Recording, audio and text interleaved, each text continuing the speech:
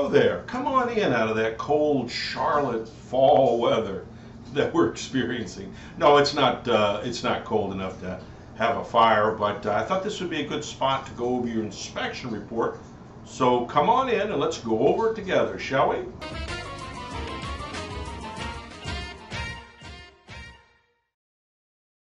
Okay, now let's take a look at the inspection report and see how it reads out.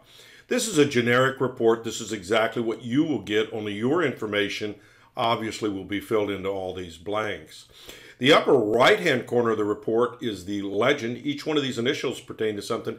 A is consistent with the age of the chimney. B, see comments below. C, repairs needed. D, need further evaluation. Or E, not applicable. And they're placed into the boxes next to the parts of the chimney that can be easily identified in this diagram. And then, of course, you'll find my comments here below. Now, let's take a look at your personal report. So stay with me. It was great to see you folks out at the house today. What a beautiful house. Great location, too. Let's start on the inside. So today we're just looking at the wood burner. Beautiful fireplace. My understanding it's had only one fire in it, and it looks like it. It's in beautiful condition. Working damper, but my suggestion here is to just leave the damper in the open position all the time. There's no reason to close it. Dampers are energy efficient devices, and they're just meant to keep the heat or air conditioning inside the space that it's located, but in your particular case it's a screened porch, so that's not necessary. Let's stroll up here. Flue system looks great, but you'd expect that from a chimney that hasn't been used but one time. There was a little question about how close this was to the nearest thing within 10 feet. It's within 7 feet of this wall here, but this is this part of the chimney, so it doesn't count. What actually counts is the dormer, and that dormer is actually 11 feet. So this was a good question that was asked of me today.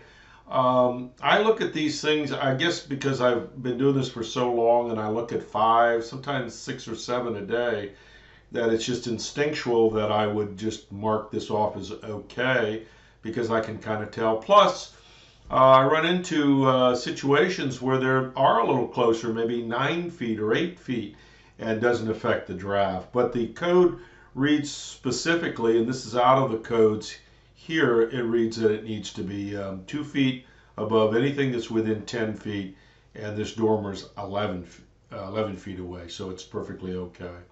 Shouldn't affect the draft at all. We're looking down at it. It's got a chimney cap on both this and the inside fireplace, so our outdoor fireplace is capped.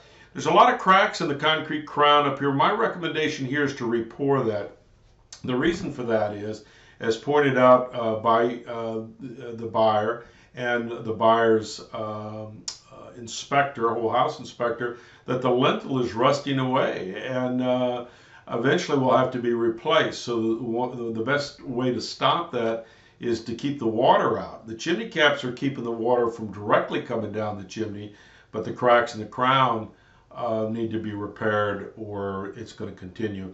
We re-pour these crowns when they get like this. So I've given you a price on doing it. You think about it. If I can help out, just give me a call. We'll get you on the calendar and get it re-poured for you.